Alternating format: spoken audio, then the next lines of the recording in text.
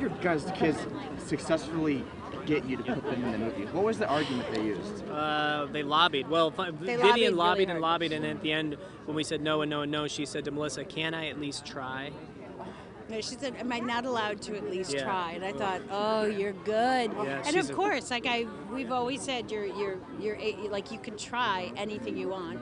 And she tried really hard, and she kept doing a good job, and you could tell she was really working at it and really thinking about it. And she thought about the part and talked about how upset Michelle must have been to have her foster parents leave her. And we were like, so that did it. That did it. And again, I said, in 20 years, you can try it again.